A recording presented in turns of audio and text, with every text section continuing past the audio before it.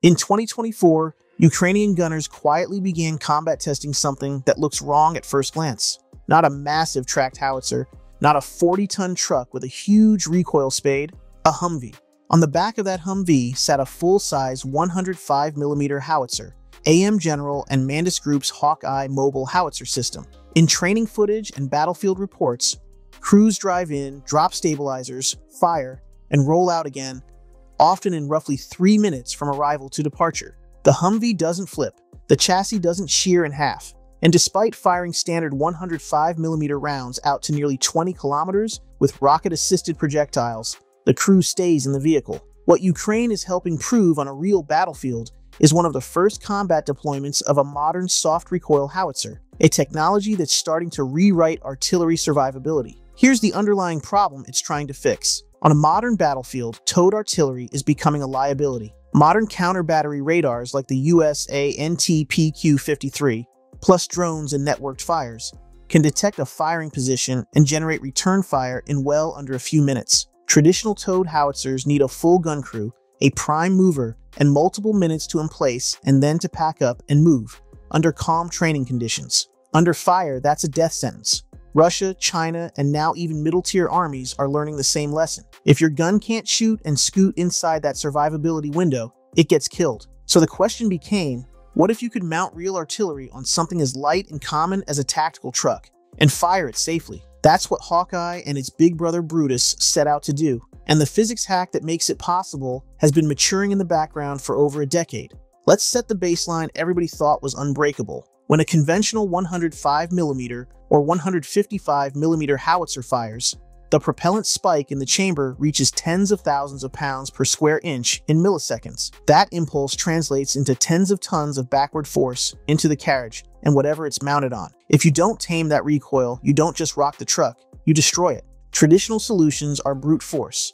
Massive recoil mechanisms that slow the barrel's rearward travel, heavy split trails and spades that dig into the ground, a carriage and chassis built to absorb violent, instantaneous shocks. The lightweight 155mm M777 howitzer still weighs around 4,200 kilograms, about 9,300 pounds.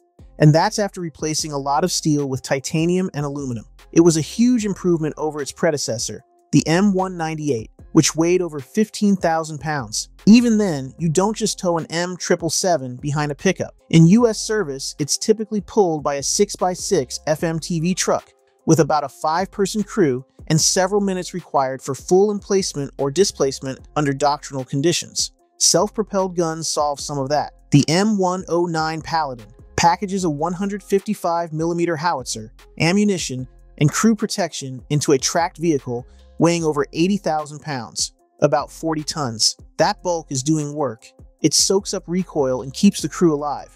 But it comes at a cost. Heavier logistics load, bridge and road limits in much of the world. Unit prices well into 8 figures per howitzer once you include support vehicles and spares. For decades, engineers tried to go lighter, put guns on trucks, or use simpler carriages. A lot of countries succeeded at medium-weight truck howitzers, systems like France's Caesar or China's PCL-181, but they still need 6x6 or 8x8 trucks weighing 20 to 30 tons. They are not Humvees. The real impossible leap was this. Could you put a full-caliber artillery piece on a light tactical truck, like a Humvee or 5-ton FMTV, and keep the recoil low enough that the chassis survives, the crew can stay on board, and the vehicle can still drive away immediately after firing? That's where Mandis Group comes in. In the mid-2000s, they pitched a radical idea. Instead of just absorbing recoil, change the timing of the forces themselves. To artillery traditionalists, it sounded like heresy. Newton's third law is not a suggestion. Fire a shell forward, get kicked backward. That's how guns work. But Mandis engineers found a way to make that backward kick arrive slower and smaller, by making the barrel move forward first. To understand why shaving seconds off your firing cycle matters, you have to look at how counter-battery warfare evolved. For most of the 20th century, artillery doctrine was mass fires from fixed positions. You'd line guns up hub to hub, fire for minutes or hours, then displace when the mission was over. Counter-battery was manual. Spotters, sound ranging, aerial observation. You could get away with sitting in one place. By the late Cold War, the US had fielded firefinder radars, ANTPQ-36 and Q-37, that could track incoming shells, derive their point of origin, and feed coordinates back to firing units in roughly a minute or so. Today, radars like the ANTPQ-53 and similar foreign systems take that further. They can search 90 degrees or 360 degrees, automatically classify mortar, rocket, and artillery trajectories, and deliver firing data fast enough to support almost real-time counter-battery fire. Layer on top cheap persistent drones watching for muzzle flashes and dust plumes, networked digital fires chains, longer-range guns and rockets, and your survivability window as a gun crew shrinks to a few minutes at best, often less, between your first shot and incoming enemy rounds. Now look at classic towed systems in that context. The M777 can be emplaced or displaced in roughly 2 to 3 minutes each way under test conditions, but that assumes perfect cruise, no terrain issues, and no chaos. Realistically, especially for less trained forces, it can take longer. The lighter 105mm M119, the standard US 105mm howitzer used by airborne and light infantry units, is better but still constrained. It's air-droppable, can be slung under a Chinook, and can be towed by a Humvee or light truck, but doctrinal emplacement and displacement times are still measured in multiple minutes, with a crew of 5 to 7 soldiers. Meanwhile, enemies are not standing still. China has replaced older towed pieces with modern truck howitzers like the PCL-181, explicitly to gain fastness in response, marching, and aiming. PLA sources emphasize that systems like PCL-181 can go from movement to firing multiple rounds and back on the road again in just a few minutes, far faster than legacy towed guns. U.S. Army Futures Command Boss General James Rainey summed it up in 2024. "We have witnessed the end of the effectiveness of towed artillery. The future is not bright for towed artillery." For units like the 82nd Airborne, 101st Air Assault, and Stryker Brigade combat teams, that creates a brutal trade-off. Bring towed guns and accept that radars and drones will find and kill them. Or, go without artillery and rely on air or rockets that may not always be available. Soft-recoil tech and systems like Hawkeye and Brutus offer a third option. Here's how Mandis Group's soft-recoil system bends the rules without breaking physics. The forward recoil trick. In a conventional howitzer, the barrel and breech are locked in place at the instant of firing. The propellant ignites, pressure spikes, the shell accelerates forward, and the whole system gets slammed backward at the same time. Soft recoil changes the timing. Just before the propellant fully ignites, hydraulic actuators drive the barrel assembly forward a short distance. When the charge goes off, the shell is already moving forward, and the gun mass is already moving forward as well. So instead of shell goes forward, gun violently kicks backward, you get barrel moves forward, shell accelerates further forward. The backward recoil impulse meets a gun that's already going the other way. You're not violating Newton. You're spreading the impulse over a longer time and partially canceling the peak forces. Mandis and its partners advertise up to about 60% reduction in recoil loads compared to conventional systems. Lower peak loads mean a much lighter carriage and mount, smaller stabilizers, the ability to bolt a real artillery piece to vehicles that were never designed for that job. Hawkeye. Shoot and scoot on a Humvee. Hawkeye is the poster child for this. It mounts a standard USM-20 105mm cannon on a Humvee-based platform using Mandis' soft recoil system and a digital fire control suite. Key performance points from AM General and Mandis. Weight. The complete Hawkeye self-propelled gun on its Humvee chassis weighs about 4.4 tons, approximately 9,700 pounds, lighter than many armored SUVs. Crew. Typically a 3 to 4 person crew, with the ability to operate in extreme circumstances with 2. Range. About 11 to 12 kilometers with standard high explosive rounds, and up to approximately 19.5 kilometers with rocket-assisted projectiles like the M913. Rate of fire, up to 8 rounds per minute for 3 minutes, with a sustained rate of about 3 rounds per minute. Shoot and scoot.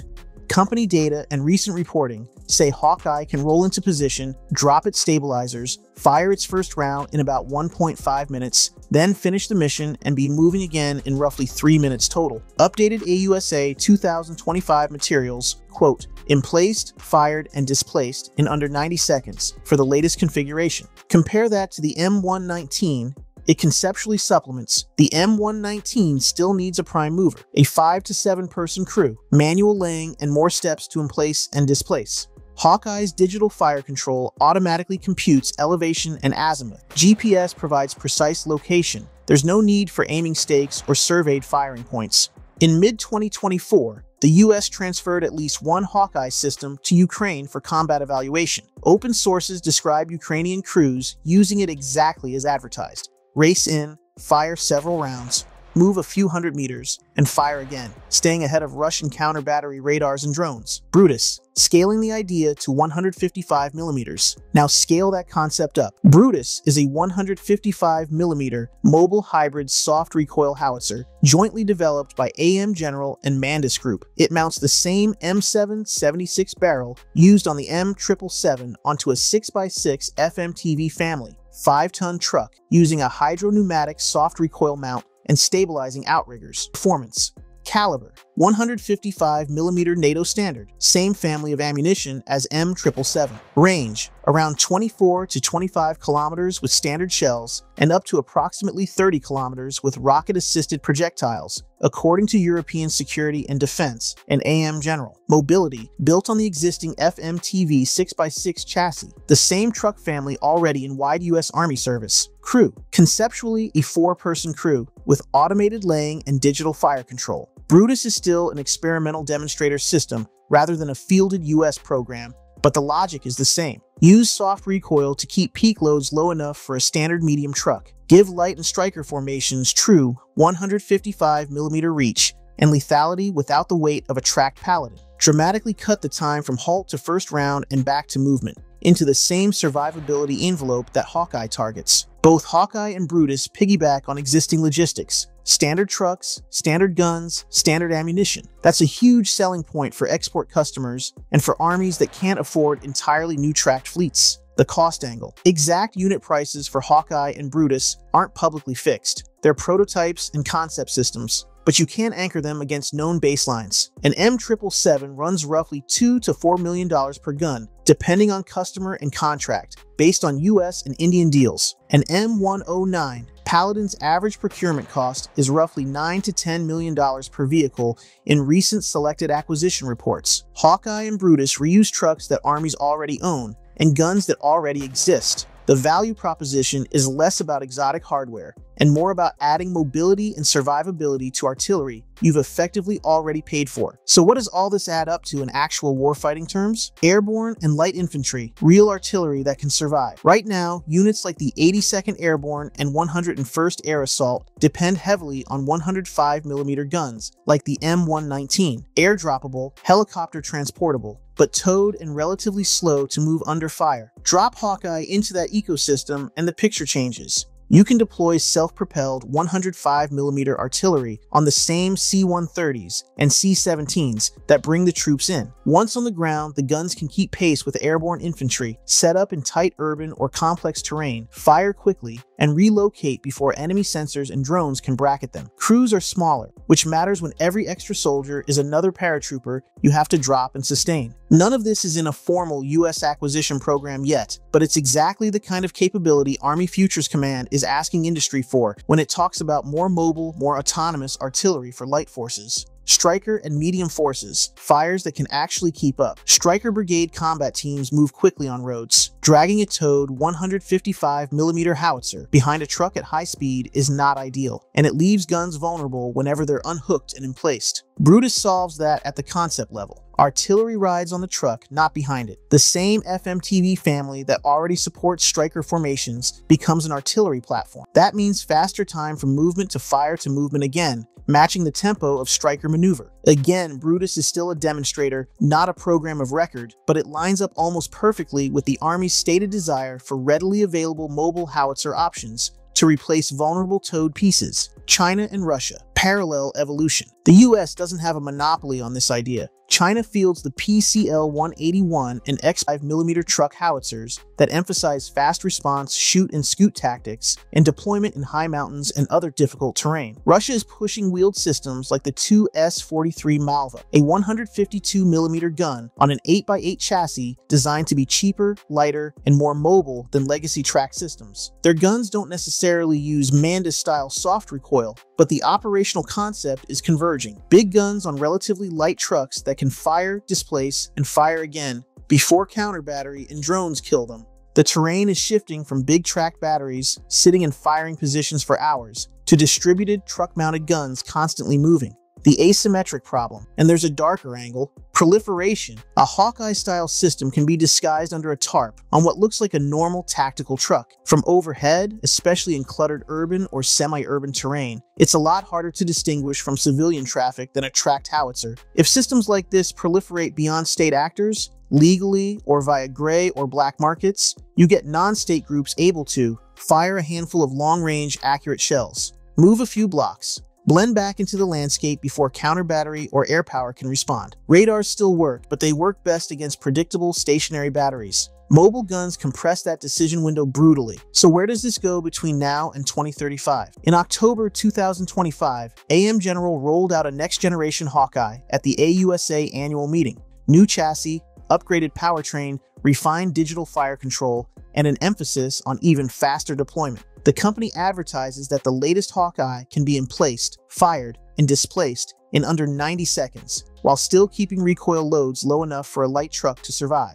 U.S. Army leadership hasn't signed a production contract yet. Recent coverage still describes Hawkeye and Brutus as awaiting a first major customer. But the context has shifted. Ukraine has combat-tested Hawkeye and proven that a soft-recoil Humvee howitzer can survive under Russian drones and counter-battery fire. A new Army conventional fire study and public comments from Futures Command are openly questioning the future of towed artillery and calling for exactly the kind of mobility Hawkeye and Brutus offer. NATO and partner armies are watching that combination very carefully. Several Eastern European and Indo-Pacific militaries are already investing in wheeled self-propelled howitzers for the same reason. Survive drones and counter battery by moving more and sitting still less. Hawkeye and Brutus slot neatly into that trend, especially for countries that already operate U.S. trucks and 105 and 155mm guns. That doesn't mean the Paladin or equivalent heavy SPHs are going away. When you need sustained fires, hundreds of rounds over hours, with maximum protection and onboard ammunition, you still want an armored tracked vehicle with space, armor, and power. What Hawkeye-type systems do is fill the gap for airborne, air assault, and light infantry formations, rapid reaction, and expeditionary forces, smaller allies who need modern artillery but can't afford or support heavy SPH fleets. Think of it as doing for artillery what the Striker did for infantry, carving out a sweet spot between too light to survive and too heavy to deploy. Soft recoil tech that looked like a lab curiosity 10 to 15 years ago is now combat tested in Ukraine, demonstrated on multiple truck platforms, and being wrapped into a next-gen Hawkeye aimed straight at the Army's stated requirements.